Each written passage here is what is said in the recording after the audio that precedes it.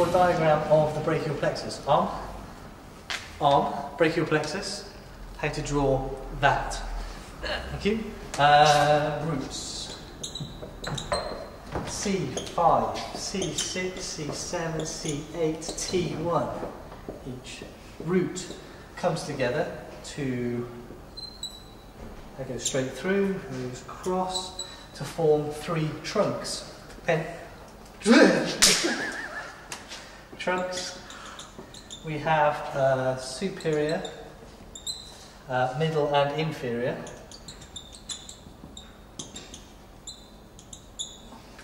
Thank you. Trunks, which then give off divisions. You can throw it straight. Divisions.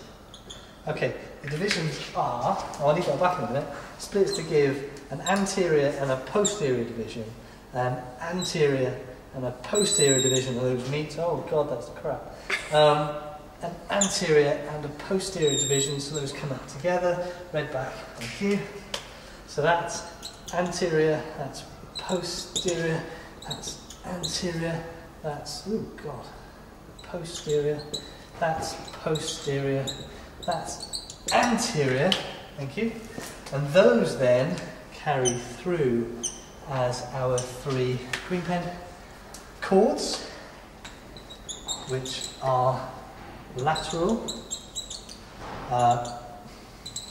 posterior and medial, which then come together to give us our final product as they cross. So that splits to 2, that splits and joins there, gives us a second posterior cord, goes straight through, and that gives us our final nerves of musculocutaneous, median, radial, and ulnar nerves.